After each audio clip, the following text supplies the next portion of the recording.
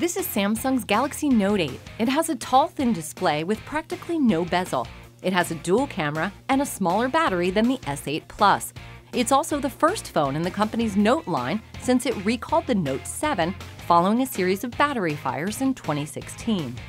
After checking out a few samples, our experts say they like the upgraded stylus and the feature that allows you to write notes on the lock screen without unlocking the phone.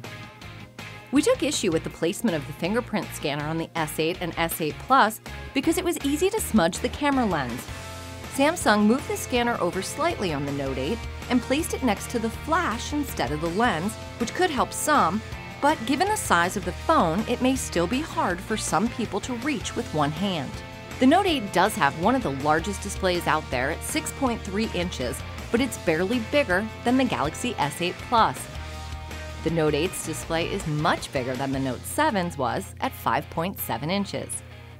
The Note 8, S8 Plus, and even the S8 all have bigger displays than the iPhone 7 Plus, which is 5.5 inches. One software improvement we liked allows you to set up a button that will open and run two apps at the same time.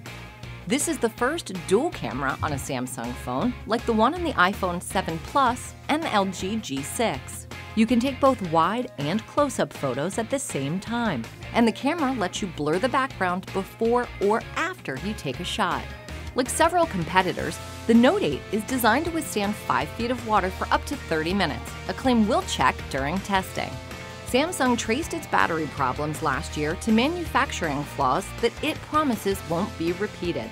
The Note 8's battery is slightly smaller than the one in the S8 Plus, but Samsung claims you should still get more than 20 hours of battery life. We'll test that claim, along with voice quality and camera quality, once we buy and test retail models of the Note 8. That's because we pay for all the items we test. Pre-orders begin August 24th, and the Note 8 will be in stores starting September 15th. For our full smartphone ratings, check out consumerreports.org.